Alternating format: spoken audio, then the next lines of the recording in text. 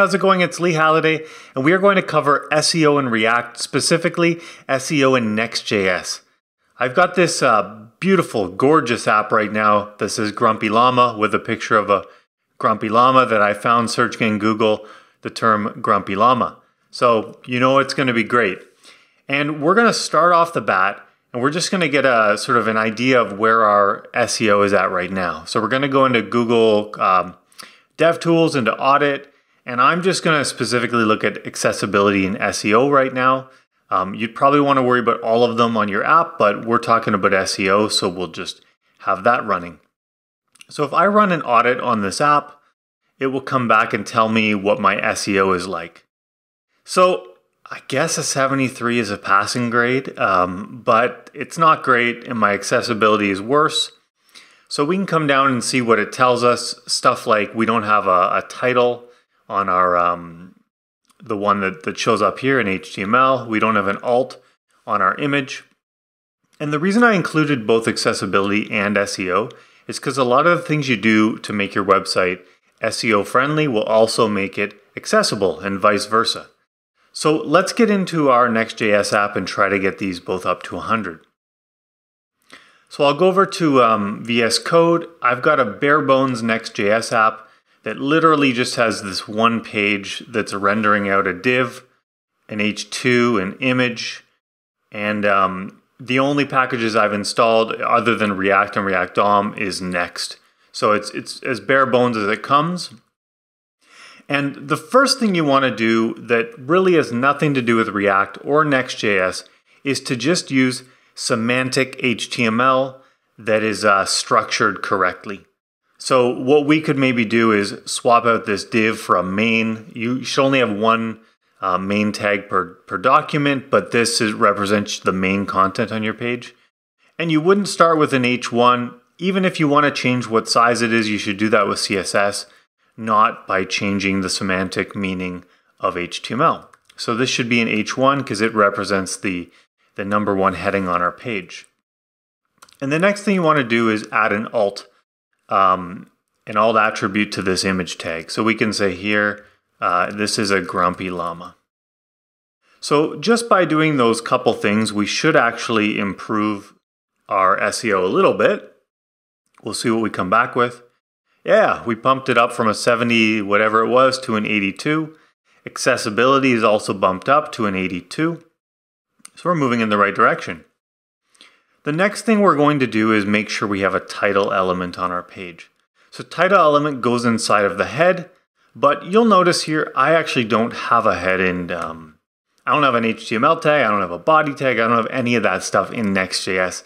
It is handled by the framework itself, and later I'll show you how to override that so you can customize stuff on that level.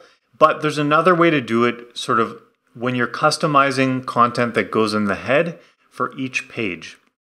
So Next.js comes with a component you can import called head from Next head. And we can just put this in here like that. And anything we want to go in the head for this page, we can just put inside of this head component. So that means the title. So we can say Grumpy Llama homepage, whatever you want the title to be, and any other tags you want to put in the head. So if I come back here, you can see now that it actually took it and put the title. It's showing up correctly. So let's get into some SEO specific tags. I, like any good programmer does, I searched good SEO tags, like the guide to SEO tags, and it told me there's a few that I should always have. I should have this meta content type, so we will take that and place it in our head. It says we should have a title. Well, we already got that one done.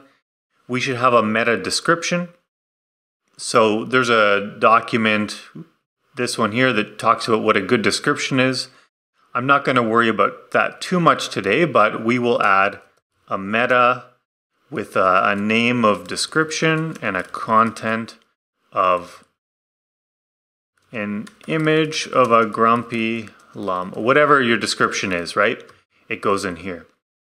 So by doing those, we start to get the tags needed for SEO and Google and your ranking and all that to be happy. The last one that they consider a good tag you must have is the Meta Viewport. So Meta Viewport basically helps the browser size things correctly when you're on a mobile device. And I guess this helps with SEO. So we'll pop that in as well. They've got an error, forgot the quotes, there we go. So we've got our 3 meta tags. We can do a self-closing on this one. And let's rerun our audit and see what we're getting now. Hopefully we'll start to, woo! So we're actually at 100% SEO, which is pretty cool. I thought we wouldn't be quite there yet. We're still missing the accessibility, so it's saying HTML element does not have a lang attribute. So this is the first time we want to sort of jump out of something that's page specific, and we want to start changing it for our entire website. And we can actually move a couple of these meta tags, like this one and the viewport and the content type one. We can move those out of the individual page and into a global area, because you don't want to have to repeat that on every page. It's not going to change.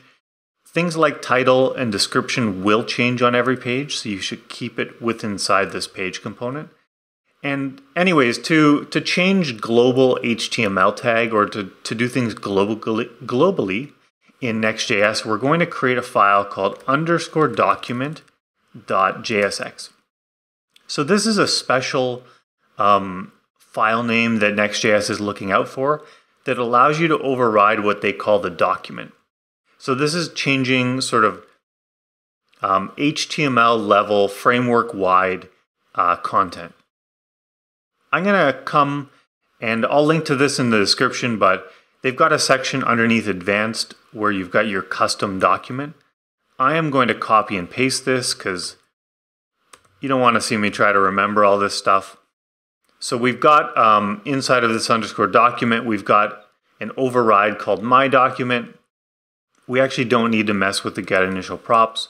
So what we have here is just returning a special HTML component from Next.js. The same head one we've been using on the page level. Now we've just got this on the document level, so it'll be reused on every page. Inside our body, we have our main. This is sort of what represents each individual page that we're going to have in our Next.js app.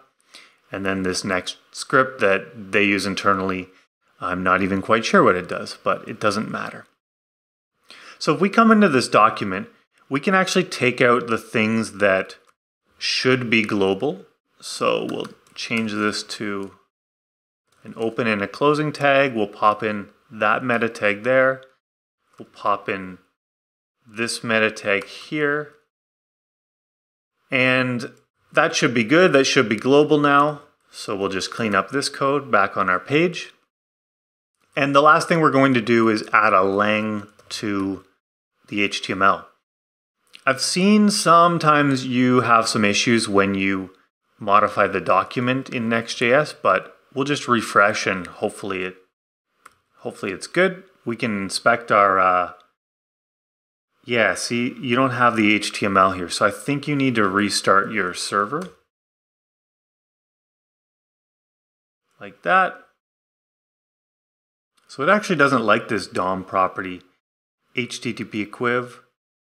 Maybe we need to do the special React way of doing it. Like that. See if it's happy now.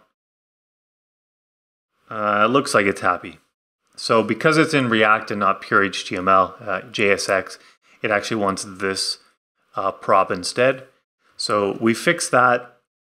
Because I've reset it, I can now see the lang here on the HTML. We've got all of our correct sort of meta tags in here.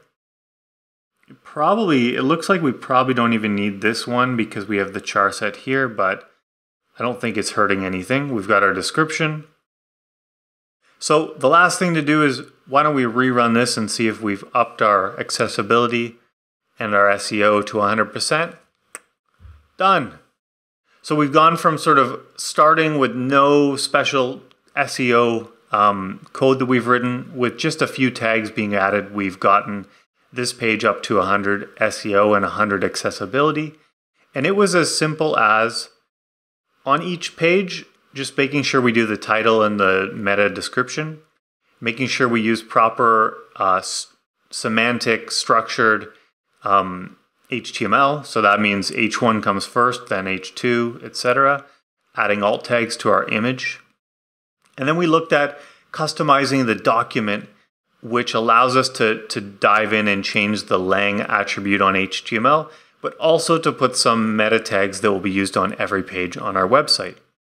Now, the last cool thing I wanted to show you is that one of the beautiful things about Next.js is that it is server-side rendered.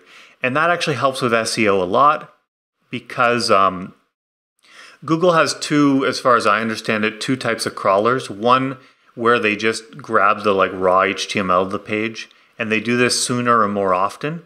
And that only really happens correctly when you've got server-side rendering. So if we were to curl the website we were looking at, port 3001, you can see that the server produces the full HTML needed for the page. So we could come in here and we could find, here's our H1. We could look for our title. It's got to be in here somewhere. Here's our meta description. And anyway, title must be in here. I just blind. Title. There we go. So it's outputting all of the HTML needed for Google's crawler, that's sort of the dumber crawler that doesn't actually render the page. It just sort of grabs the HTML.